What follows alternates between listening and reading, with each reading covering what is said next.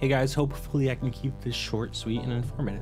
So the update that launched with Season of the Worthy, Destiny Update 2.8.0, saw huge changes to how swords work in the game.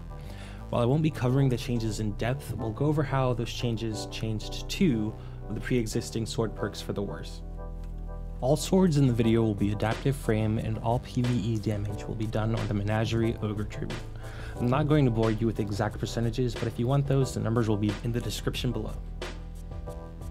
The first perk we'll be covering is Shattering Blade. Shattering Blade says if your heavy attack consumes the last of your ammo, it deals significantly increased damage, and that excludes aerial attack. Now, I myself don't have a Shattering Blade sword, so my good buddy Loew-Life did a few damage tests for me. You can see that a fully charged heavy attack does 11,660 base damage, plus 4 ticks of 7,045 for a total damage of 39,840.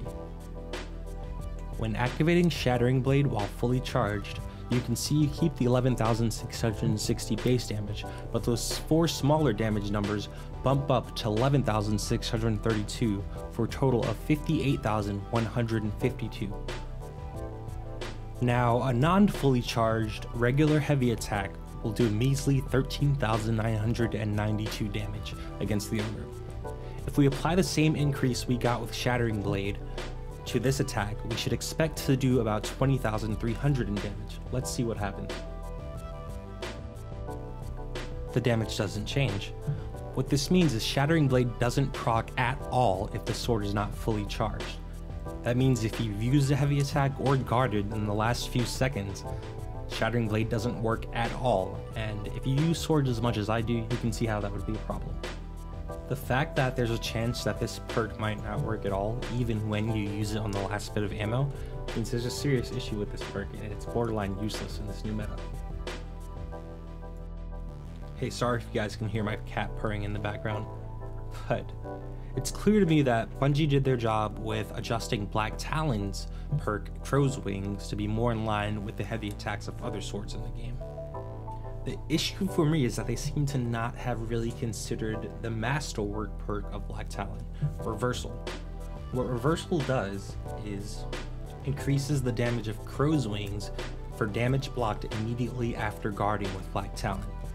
Now, I've gone and timed it, and it seems like the maximum duration between starting your guard and taking damage to proc Reversal is about half a second. Afterwards, Reversal will stay active for 2 seconds. Now, doing a little more damage testing, you can see that a fully charged Black Talon Crow's Wing attack does 2 ticks of 16,650 damage for a total of 33,300 damage. An uncharged Crow's Wing attack does 11,100 damage, 1/3 the damage of a fully charged shot.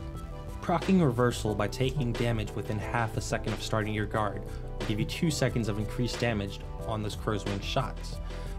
You can see in the clip that Reversal increases my damage to 16,733, but it's only 1 tick, and that makes it less damage than a fully charged non-reversal shot.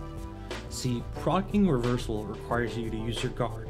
Using your guard depletes your energy. Depleting your energy lowers the damage of Crow's Wings. However, it is still possible to get the full damage of a Reversal Crow's Wing shot. Reversal lasts for 2 seconds, and after a guard from full charge, it takes about 1.5 seconds to get your energy fully back, which means you have about a half-second window to get off a fully charged Reversal shot. You can see here in this clip that the damage increase is extraordinary.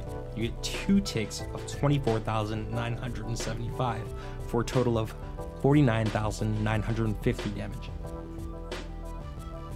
You can see how trying to manage the timing between guarding, proccing Reversal, and firing your Black Talon Crow's Wing shot for maximum damage can be a little bit challenging, and almost seems unintended.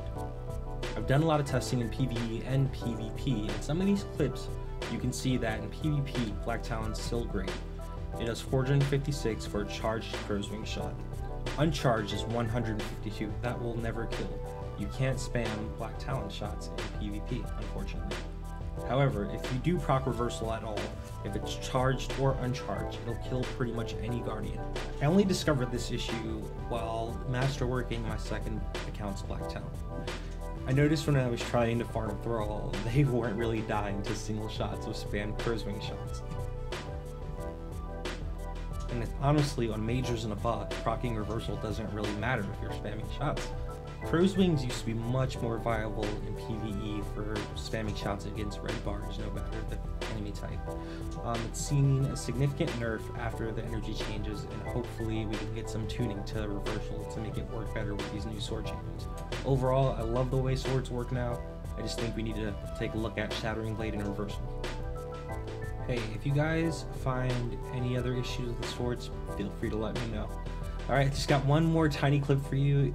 I'm not here to bash Titans or anything, but if you can tell me what happens with my friend's Anteus Wards here, it looks like the melee procs Anteus Wards, and according to him, that's what happened. If you look in the kill feed, you can see that the auto rifle is what killed the enemy. If you have any critiques for me, if I were to do any more videos, feel free to leave them down in the comment section below. Feel free to tell me I'm stupid, doesn't matter. Love this game, hopefully we can get the things working. This is my first time editing a video for YouTube, and wow, I can understand how this is a full-time job for people. Shout out to all the great YouTubers, shout out to my clan who helped me out with this, Loew-Life, Krishna, MrShmooblee, Dion, and Kupo for helping me test things out. If anybody's down to 1v1, I'm not very good, but I'm always going to accept the challenge. You can find my gamer tags down below. I play on all 4 platforms, baby. Alright, see you next time.